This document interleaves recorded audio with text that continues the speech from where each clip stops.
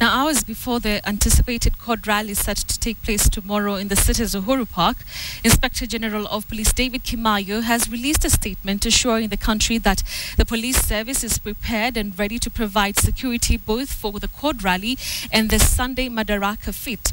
Now, Kimayo, however, cautions against all manner of inflammatory statements or actions which may amount to intimidation of others or hate speech. The statement also says that acts of lawlessness will be prosecuted, urging members of the public to conduct themselves with utmost civility. In light of the Madaraka Day celebrations this Sunday, the IG says that security throughout the country has been beefed up, but urges members of the public to ensure individual safety and to report any occurrences to the police.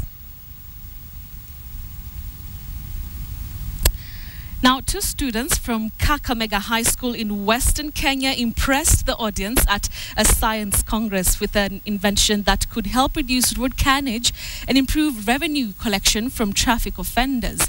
The duo demonstrated their program to education officials and students who attended the first Nzoia Region Science, Technology, Engineering and Mathematics Fair held in Kapenguria, West Pokot County. All eyes were trained on Victor Amani and Agri Lutsinga as the 2 Form 4 candidates presented their project at the science fair in Kapenguria.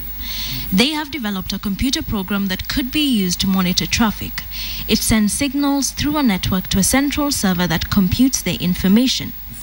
In their exhibition, the 2 boys explained that a pair of poles on opposite sides would be placed on the road, 1 kilometer apart and fitted with cameras. While the cameras would record the vehicle registration number, the infrared lights would relay the time taken by the vehicle from one pole to the next. The server would then automatically send a text message to owners of speeding vehicles asking them to report to the police station and detailing the fine to be paid. The server could also add up the total revenue to be collected from speeding vehicles on any particular day.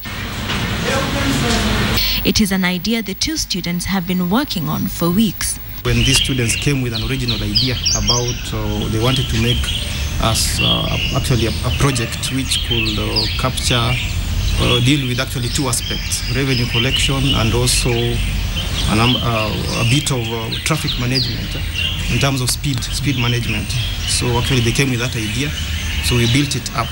The 2 will be able to present the idea at the national level of the science fair scheduled to take place in Machakos County in June if they beat dozens of schools from the 7 counties that make up the Nzoia region.